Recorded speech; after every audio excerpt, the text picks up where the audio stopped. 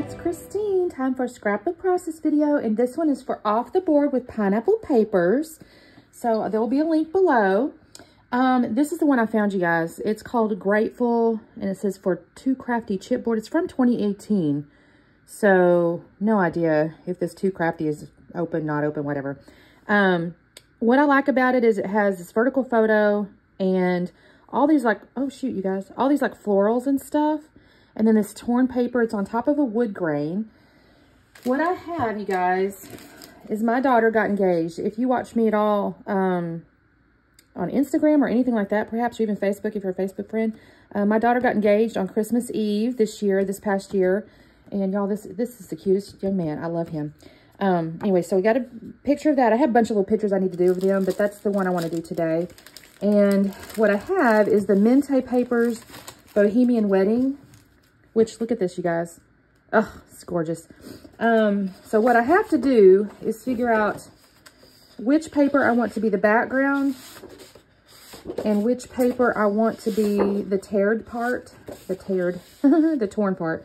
So I've got to go through and figure that out. That's a gorgeous wine color there. This is really beautiful. I might do something like this. Oh, you guys, that is so stunning. Look at that. Oh my gosh. I think I might go this route. Now, I might actually also, I don't know that I will though. I'd like to frame this, but perhaps not. Perhaps not. I'm not sure. So these might go to the side. So this is, I'm thinking now what I'm going to do. So I'll tear these, right, like it shows. And then I have these chippies here.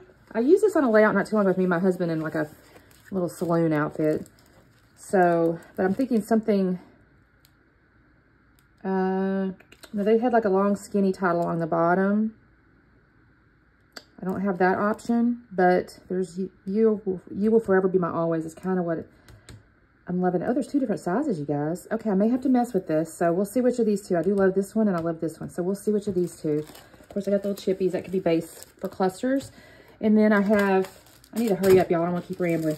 I got some round things and some tags and whatnot. And then I did find some Prima flowers from kind of old Tommies that, I say old Tommies. I've had these a while. I guess is what I mean by that. Anyway, I found these. Yeah, 2014, you guys. Crazy. Oh, that doesn't go with that. And they kind of go. So I'll have to be a little bit, smart about it. I don't know that I like these blue ones here. But the little small ones might look good. And then I fussy cut a bunch of stuff out already. I still have a few little pieces left to do, but I did go through.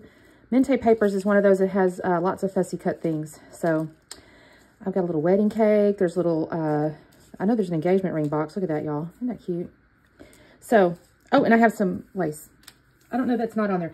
And I do see that she has actually, looks like some paste or something. So I may get into my stencils and see about some kind of little paste or something to put texture paste on or some kind of something. So let me get into that and I'll be back on in a minute. Okay, you guys, this layout got kind of long, so my apologies for that. I don't usually like to go over 10, 12 minutes, but it is what it is. I I'm tearing the paper here, just like what's a Pinterest layout look like. And I will tell you, I love the contrast between this paper and the wine colored paper. I will say I wished I had given myself a little more visibility of the wine paper. The Pinterest one, I think you could see a little more of the wood grain. That being said, I have maybe a bigger picture. I'm not really sure because my photo definitely took up a lot of space on this layout. So I don't know. So I'm going to tear my papers here. I'm also going to be honest and tell you guys, this becomes very, it's full. This is a full layout, you guys. But Mente, that's kind of what happens, right? I mean, there's all these gorgeous images, and I did fussy cut a bunch of stuff, and I've used all kinds of stuff on here. So this gets very, very full. But I do love how it turned out. Okay, so the other thing I decided to do, so I've glued my torn papers down, and I've got this paste. And initially I was thinking, oh, I'll put the stencil down and I'll run the paste through it. And then I realized that the area that the stencil would come, or the paste would go through, was kind of thick, or like it would have covered up a lot of stuff. So then I decided, well, you know what? I'll put it on top of the stencil, and I'll use the stencil as like a little transfer and I'll press it on through from the top of the stencil. So using it like a little transfer. And I do like how this turned out. Now that means I had to go over here and I had to paint this over and over again and paint it on top of the stencil and try not to go so thin that it was going off the stencil. So it was tricky. I'm not going to lie, but I do think it looks kind of cool. And I do think it kind of, you know, is an homage to what she had done, where she had used, honestly, I can't tell for sure what she did. And I don't know if there's a video or anything like that, but the little chipboard pieces that she used was like a lattice looking thing. And then the things that she had put on here, she might have used paint or something possibly, and then used it to kind of, or I'm imagining maybe she used the paint on the stencil or the chipboard pieces and then like put that on her paper is what I'm kind of thinking perhaps. So I do think this turns out kind of cool. Now I've cut away because it took me a little while to do all those. I did various pieces of it, just kind of where she had it on her layout. There's some in the center, some in the upper right, there's some in the lower right. You know, there's kind of all over the place. So here's where I got my photo. Now I did mat it on one of the like cream colored pieces of the paper. And then there was with the chippies is this kind of greenish paper that's backing them. And I thought, well, that kind of goes with the color palette. So I used that to back the photo as well, or I'm going to. And then I decided to, there's some envelopes in the ephemera stuff. So I've pulled those out. I'm thinking I'm going to layer those up. And I'm actually going to add some more paper too. And then I pulled this tag out. Now she did not have a tag on her layout, but I want to really journal this because it's important to know what date this happened. So I'm going to add it to the tag. And here's where I'm pulling out the chippies. Now she had, like, again, these lattice pieces, but they definitely look like they had either been cut or broken or something. So I thought, you know what, I'm going to take these chippies and I'm going to cut them in half and in different little shapes and stuff like that. And then I did this, and then the first one here, I did the top and bottom half or whatever. I'm going to actually decide to come in with my scissors and cut them on purpose. And if actually, it kind of happened by accident. I happened to look up there, I think it was that one right there I just touched, and I realized one of the pieces was broken off. And I realized I think that looked kind of cool. Now, that being said, that particular piece right there, I've got that up there, and I almost covered the whole thing, you guys. I'm kind of mad at myself about it. You can kind of see it poking out, but I definitely put that up there, and you can't hardly see any of it once I get done with this layout. But I'm going to go ahead and cut the pieces off of these chippy pieces. I'll cut a few little pieces off and kind of on purpose make them look broken, if that makes sense. I don't think I've done, I'm going to cut away in just a minute, I think, because this, like I said, I had 45 minutes of time on this, and I don't really know, I don't usually do that. Usually I try to turn off my recording if I realize a particular piece of the process is taking a long time, because I don't have much storage on my phone, you guys. I need a new phone so bad. It's kind of toward the end of its life, but it's not quite time to turn it in, you know what I mean? And every time I record something, almost I have to delete a whole bunch of stuff off the phone. And I've tried moving things. It's just sick. There's stuff, I need to look at it. I may need to delete, it says YouTube's using up like 12 gigs of memory or something like that. So it tells me there's like data storage or something. Here's where I decided on the picture. I was going to go ahead and just add some more layers, you guys. She had kind of some stitching layers and this and that. And I thought, you know what, these little torn pieces of paper were laying there. And I go, that's kind of pretty. I'm going to add it. So I went a little extra here with that little floral piece and then the little green. It was actually the back side of that. It was like the doors or something like that. It was like little doors or something. I do scuff the edges of those envelope pieces, and I'll actually cut them in half too, because I go, why am I wasting this whole envelope behind here? So I'm going to scuff this and everything, and then I'm going to grab the scissors in a second and go, well, Christine, don't waste that. That's a pretty pattern. Cut that in half, and you can use it again later. So I'm looking at this, and then you'll see me do that in just a second. I think I'm just checking my scuffy pieces. I should tell you guys a little about the pictures. I don't think I'm doing anything interesting at this point. Like I said, I'll kind of glue these things down. I will pull out all that ephemera that's up in that plastic container in just a minute, or the fussy cut pieces that I did, and I'll kind of start organizing those. And I try to leave that in here, quite a bit of it, so you can kind of see what I'm doing, because there's a lot. And I want to make sure, if I can, I'll show you. I do end up using like Nuvo glue on some of it, and this is where I realized, you know what, cut that in half, Christine. I will put foam tape or foam squares up underneath the edges of things.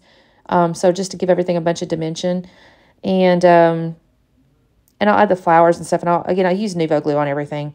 So the pictures. So again, my daughter, we went on a Christmas cruise, and I don't know that yet if I've done any layouts, you guys. I'm so sorry. I might have done one for I think I did one for, we went snorkeling one day. So I think you might have seen one of those already. I'm going to do a lot more layouts of the cruise, so no worries. But we went on a Christmas cruise. I shared this on Facebook, actually. We stopped buying gifts about 5 years ago for our family. We just don't do gifts anymore, at least with my immediate family, my husband, my daughter, We just don't do gifts anymore. We just go on trips. Now this year we were able to bring my mom and my bonus dad along. As you guys know, my dad and he's just not going to be able to do that right now. So that really wasn't an option, but we brought them along. So it was a family trip. My daughter and obviously now her fiance, my husband and I, and then my mom and my dad, bonus dad. And so Seth decided he was going to propose on the cruise, and which I think my daughter truly suspected. I mean, it was kind of one of those things. It's like a major event, and she knew she was one night. There was like a formal night. You can dress pretty. So I think she truly suspected it, and she didn't know exactly when or whatever. But it was one of those things like, okay, it's probably coming, and this was the night, the formal night. If you're on a cruise, you get to dress up certain nights and stuff like that. So he organized it with like the floor manager or something to have a photographer come and take pictures. And we went over by the piano, and I have a picture of them by piano. I'll do something maybe with music notes or something later. But so he kind of organized all that. He was very, very sweet, and the managers were always really good, and they had the photographer, and then they went the rest of the boat, and they took a whole bunch of pictures, and we bought quite a few pictures. So I'll have some of those to Scrapbook as well. So really excited. He's adorable. They're going to get married later this year, and in Colorado, actually. They're deciding they want to go like in nature and do it kind of in a outdoors thing. So we'll see how that goes. All right, so you guys have gotten a sense of what I've got going on here. I've got all these pieces of ephemera. I've got some florals I've stuck in there. There's a little champagne bottle. There's some swans. There was a little couple up in there, upright. I love that little couple. I think that's so pretty. I think there's in the lower left down there's some more florals. I had florals. It actually ends up being almost basically four embellishment clusters, truth be told. But I'm going to add some of these Prima flowers. I take the little bluish color. I had to sort through them because there was definitely some colors that didn't work. But then this really pretty kind of greenish, I want to use the word teal. I guess it's a teal. That worked. And then there was some kind of more wine colored or reddish colored that works well as well. So I've put those in various places in my clusters, you guys. So also there was a little engagement ring box, which was so pretty. I put that up in the upper right next to the little couple. And I think I haven't glued anything down at this point, I don't think. I think I'm just kind of still organizing and moving and seeing what I can do here, because it's going to take me just a little bit to glue everything down and use the foam tapes. And again, anything kind of hanging off gets foam tape. Anything that has a natural, somehow, some way, when I'm fussy cutting out on these thicker cardstock papers, there's always kind of a natural little curl. I think it's because you kind of rotate the paper as you're cutting maybe. And when that happens, I really like that, because then when I sit on the paper, there's a little bit of a natural curl upwards. So wherever that happens, I typically will stick the foam tape up underneath there. I think that's what I've got going on right there, you guys. I'm thinking, okay, I think I'm done with this. I think that's where everything's going to go. And so I'm going to go ahead and start piling this up. I'm a clean up in my project type person. If I can help it, I pick things up. So I've started gluing everything. I glued everything down. This is just the very end of me doing the gluing part. I kind of let you see this piece here. Like I said, I use a little Nuvo glue. I usually use the Nuvo glue on the part that's going to be flat, and then I'll use the foam tapes and stuff on the parts that kind of poke up. So this is me doing the little couple here, and I'll put some foam tape up behind their heads. The little Prima flowers, the green ones, had like little diamonds in the middle, so that worked out nicely. They're kind of pretty. Oh, and her engagement ring, actually, he got emeralds. He got a diamond and emerald engagement ring, and it was funny because he was kind of telling us, how did he come to that decision? And I thought he knew her birthstone was an emerald, and he did not. He just said, I think it would look pretty with her red hair, and it's unique and all that kind of stuff. And I was like, I don't guess you realize that's her birthstone. And it is. It's her birthstone. So it's a gorgeous ring. Can't see it in this picture, obviously. We have another picture where they took it where it's like the hands are close up and stuff like that. So I'm sure I'll do something with that one in the very near future as well.